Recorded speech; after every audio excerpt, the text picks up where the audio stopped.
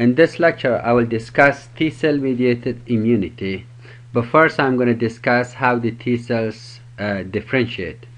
So this one is dendritic cells or antigen presenting cells that they're constantly monitoring the body to see if there are any infections or pathogens.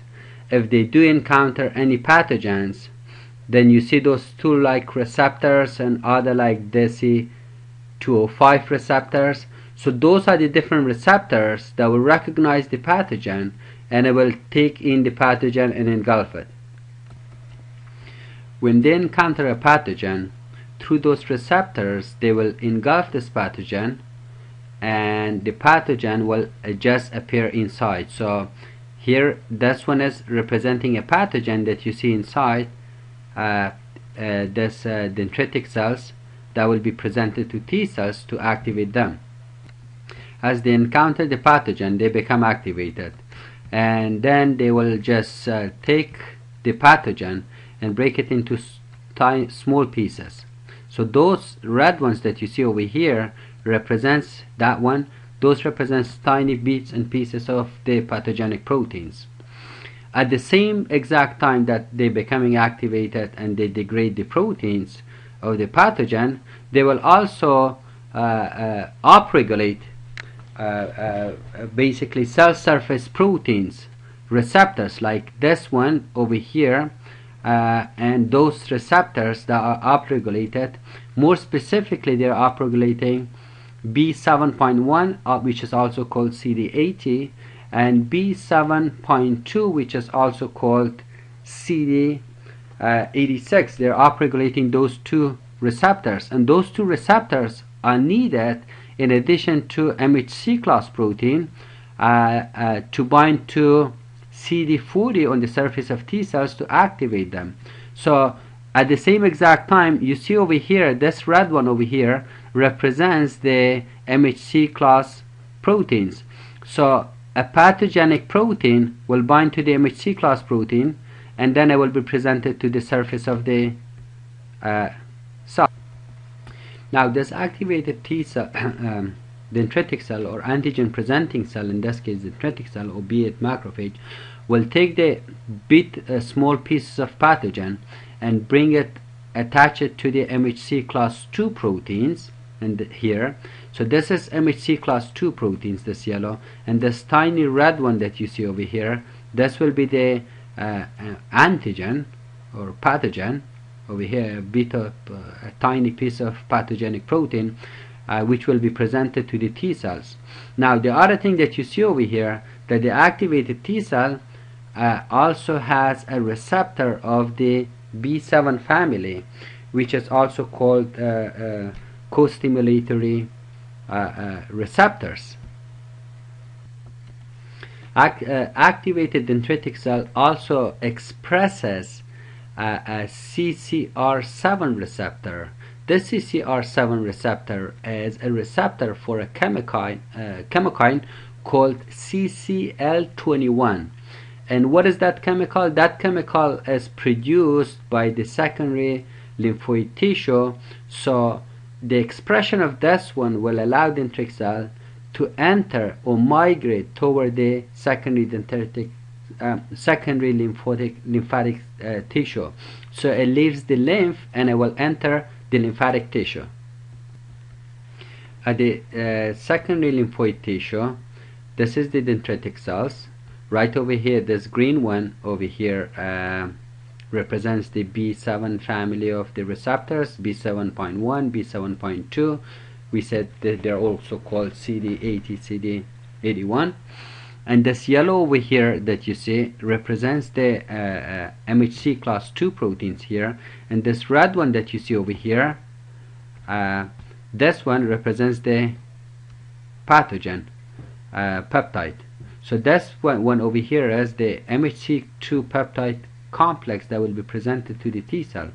And here, so right here, the activated dendritic cells will no longer engulf pathogens, but they will be concentrated onto presenting this pathogen to the T cells. right over here you have T cells.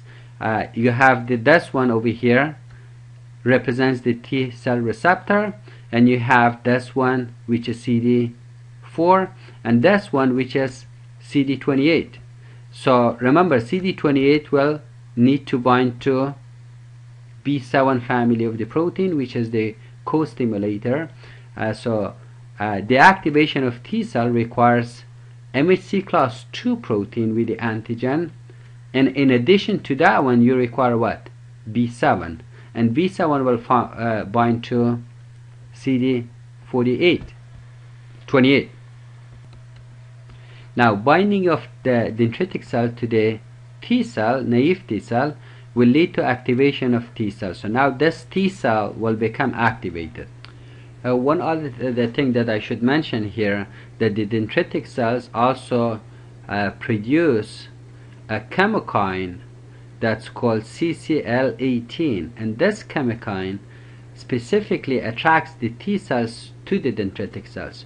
So this production of this chemokine will attract the T cells to it, naive T cells. Differentiation of T cells into different types of T cells depend on the binding of interleukin 2 to the interleukin 2 receptor. As you see over here, this is this right over here, gamma and beta, represents the interleukin 2 receptor. So when you look at this one, this is the receptor right over here, and as you see, the interleukin will not bind to it effectively. Let me get a different color over here. You see this one over here is the interleukin 2, and this is the receptor. It is not high affinity, where this one is representing what? Activated T cell, whereas when you look at the activated T cell, this one over here represents the receptor, and this one, the next one that you see over here, that I'll mark it with yellow, this one represents the interleukin 2. So now it has high affinity, so the binding of this one will differentiate the T cells to different types of cells. In addition to this one, the different type of chemokines that are produced by the antigen presenting cells during this interaction will further differentiate the cells into different types. If you look at this proteins over here, be it CD8 or CD4, their tail is basically within the cytoplasm. So this one over here that you see represents the membrane. This is inside the T cell, and this is outside the T cell. And this CD4 or CD8 is located outside the T cell, and this region of the CD is located inside the cytoplasm. And this region of it is bound to a protein that's called LCK. That's a tyrosine kinase protein. And now, what does this protein do when antigen presenting cells, MHC class 2 or MHC class 1 plus the peptide and plus the co-stimulators bind to the T cell receptors? This LCK becomes activated, and this LCK will activate ZAP70, and this ZAP70 will go to initiate different pathways, and it will initiate signaling pathways that you see over here, and those signaling pathways will eventually lead to activation of transcription factors. And those transcription factors, like here is a transcription factor, that's a transcription factor. So all those transcription factors are activated. Those transcription factors will enter the nucleus.